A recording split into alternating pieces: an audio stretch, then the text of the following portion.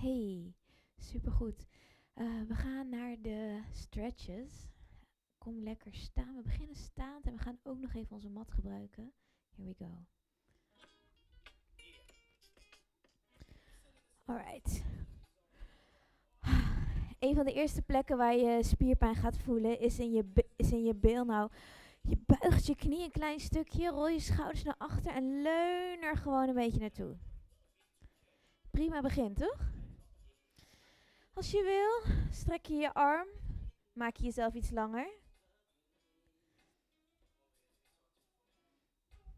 Je schouder is laag. Andere kant. Dus eerst duw je je heup opzij, dus zak iets door je knie. En als je wil, schouder omlaag.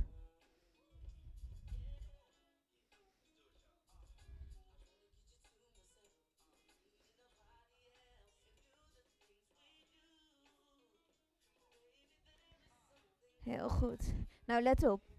Je zet je ellebogen op je bovenbenen. Voeten zijn stevig in de vloer. Nou, duw je ellebogen op die bovenbenen. Maak je rug bol. Je aandacht is in het bijzonder op je onderrug. Die duw je nog iets verder uit. Maak je hoofd zwaar en adem in. Speciaal voor die onderrug. Nou, we maken hem losser. Let op, hou je knieën gebogen. Leg je bovenlichaam op je knieën. En laat jezelf zwaar naar voren hangen. Misschien wil je je kuiten vasthouden. En als het goed voelt voor jou, laat je meer los. Je schouders, je nek. En als je het fijn vindt, dan strek je je benen. Of je kantelt je heupen zelfs naar richting het plafond.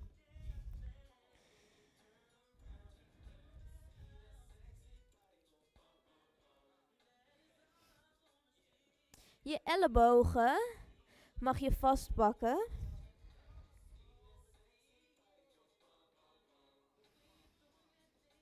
Nou, kijk eens of je naar je rug kunt ademen. Alsof je jezelf breder maakt. Misschien wil je een beetje zwaaien.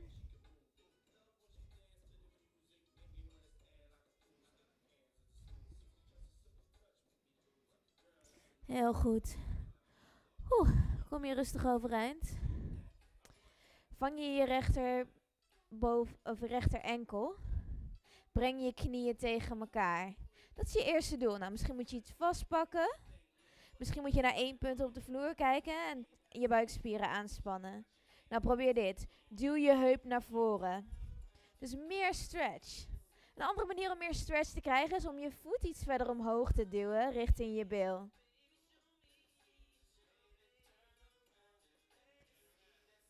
En geniet gewoon even van dit moment.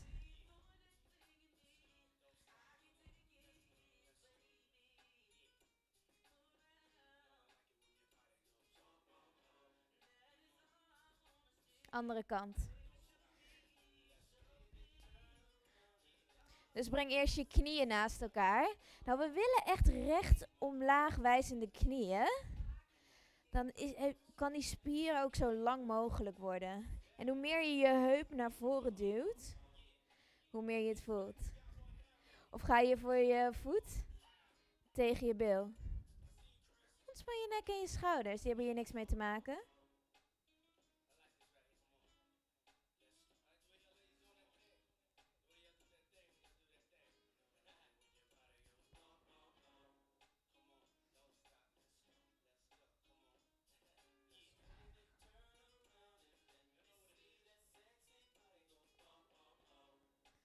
Heel goed. Laat even los, schud even uit. Alright. We hebben nog eentje staand. En die is als volgt. Je rechtervoet landt op je bovenbeen.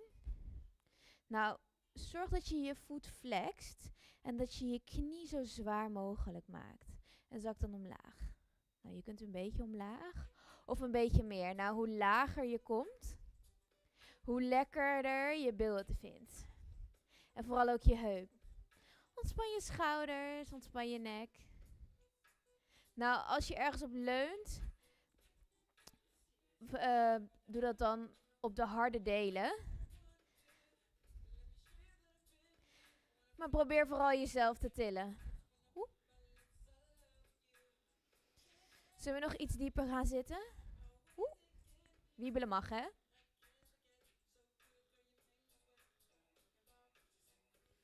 Wisselkant. Voet geflext. Leg hem op je bovenbeen. Knie zwaar omlaag. En niet iedereen krijgt zijn knie plat, hè? Het is niet belangrijk. Het is de bedoeling dat je het hier voelt. Dat je ruimte voelt in je heup. En maak je geen zorgen, dit is niet de laatste. Nou, we flexen die voet om ons knie te beschermen. Kom je zitten?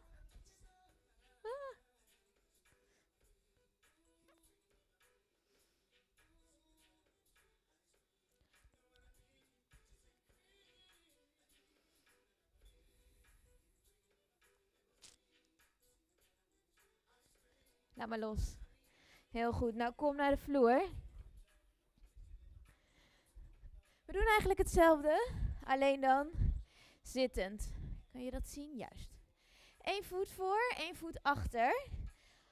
Nou, voel wat fijn is voor jouw heup. Hier of hier. Geflexte voet. Hand naast je voet, hand naast je knie.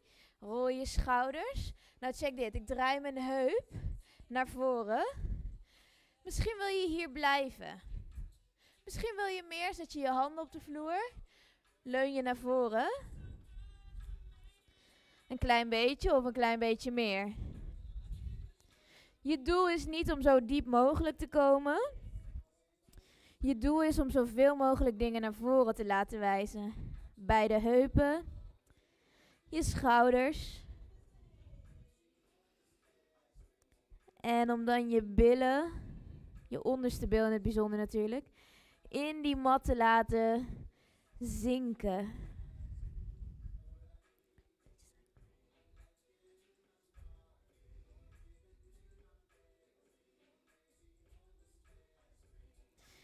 Nou, je mag hier blijven, maar sommige mensen vinden het fijn om dat achterste been nog even te vangen.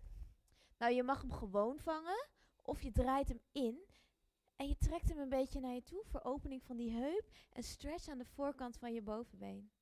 Nou, draai alles weer naar de voorkant van je mat. En er zijn natuurlijk ook altijd hele soepele mensen en die trekken hem iets verder door. Doel is niet om de meest extreme versie te vinden. Doel is dat je je stretch krijgt.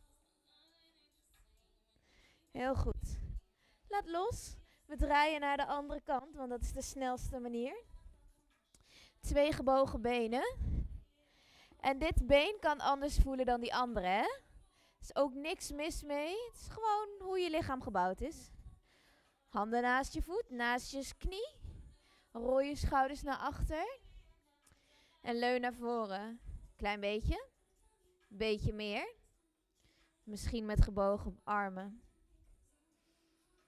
Nou, als je verder naar voren gaat, probeer dan je navel naar de vloer te brengen. In plaats van je neus. Wat zegt ze nou? Dus je navel naar de vloer in plaats van je neus.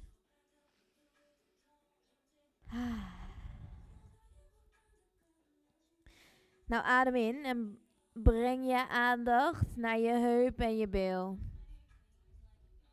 Kun je ze versmelten met die mat? Voel die opening.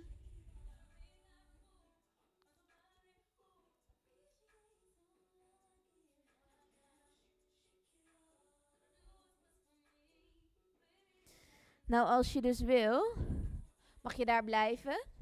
Of je trekt je knie of je enkel een beetje naar je toe. Nou, twist naar voren voor die stretch. Hoeft niet, hè? Wat je niet wil doen is in je nek hangen. En als je zegt, Romy, ik wil dat heel graag kunnen. Ik heb tips. Stuur me een berichtje. Maar dit zou op zich geen doel op zich moeten zijn. Maar als je je verveelt.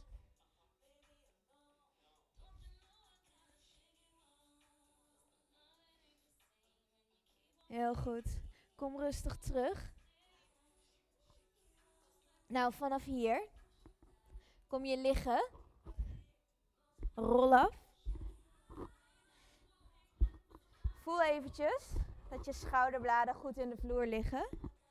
En laat je knieën dan naar voren vallen.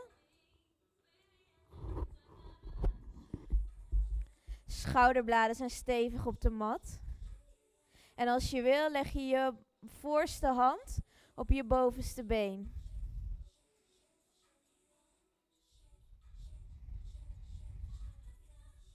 En dan strek je je bovenste been als dat goed voelt voor jou.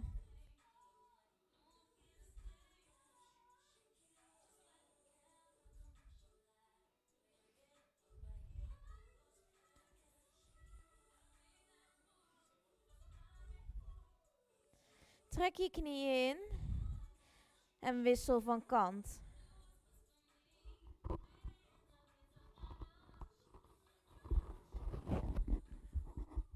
Jullie hebben geen microfoon, dus is makkelijker.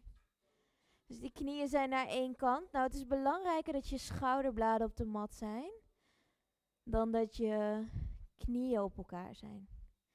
Je voelt stretch in je onderrug en ook vooral ruimte daar. En adem er naartoe.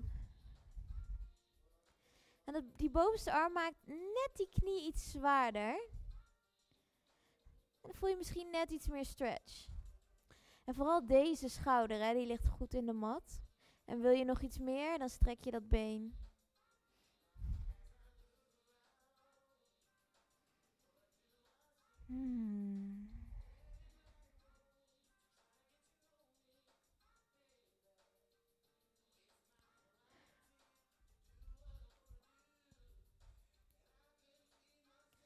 Heel goed. Vanuit hier trek je knieën in, rol op. Kom tot zit. En dan je voorste knie trek je in. 2 zitbotjes op de mat. Hand ergens in de buurt van je onderste been. Rijk over jezelf heen. Je schouder is laag en open. Nou, adem deze ribben richting het plafond. En dan op een uitademing reik je ze naar voren. Als je wil, leg je je hiel iets verder weg. Oh ja. Voor die hamstrings en die rug.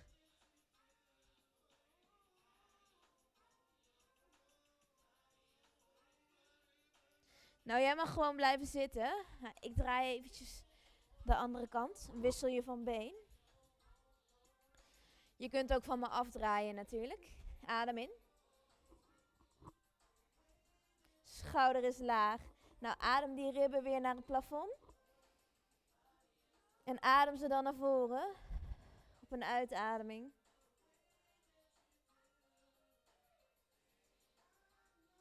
Wil je je hiel nog iets verder lopen? Mag, hè?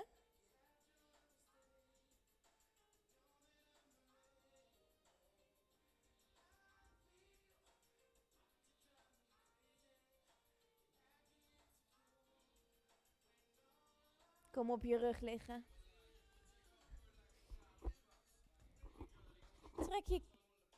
Trek je rechterknie naar je toe. Vanuit hier kruis je hand op je been. Ergens. Andere hand strek je uit. Een klein stukje. Trek je hem opzij. Ah. Nou, je duwt je heup weer terug naar de vloer. En je hand geeft een beetje Veerkracht. Nou, je kunt ook je elastiek hiervoor gebruiken. Hè, als je denkt, ja, daar kom ik niet bij. Voet erom. Hop, trek je hem naar je toe. Andere kant. Lift op. Hand erop. Andere hand op de mat of op de vloer. En laat hem voorwaarts bewegen. Terwijl je je heup terug omlaag duwt.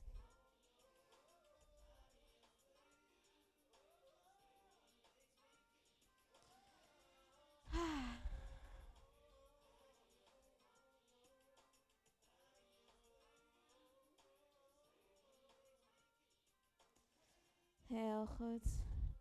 Trek je knieën bij elkaar. Geef jezelf een kleine massage. Heel goed. Goed voor jezelf gezorgd. Succes, fijne dag vandaag. Tot snel.